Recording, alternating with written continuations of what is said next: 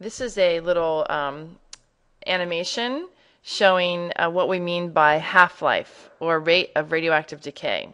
Here, the red dots show a large number of identical atomic nuclei that all obey the same decay law.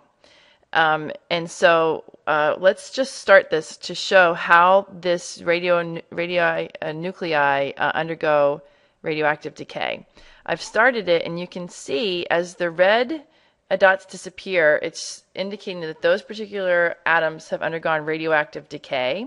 And this graph here is showing the rate of decay. And as it turns out, all isotopes, radioisotopes, follow the same rate law or pattern.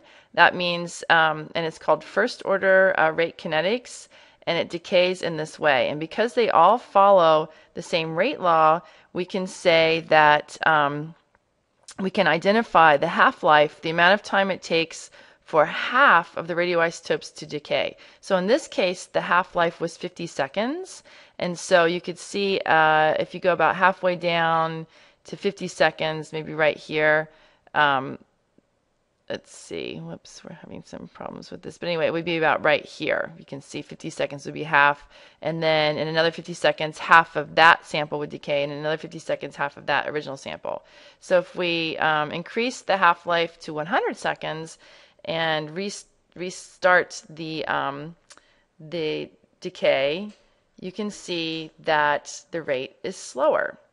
So the longer the half-life, that means it takes that much time for half of the original sample to disappear. So you can see that this is decaying the same rate law, but the time is longer for half of it to decay. So different radioisotopes have different what's called half-lives. They can be very, very short time spans or very, very long time spans, depending on the radioisotope.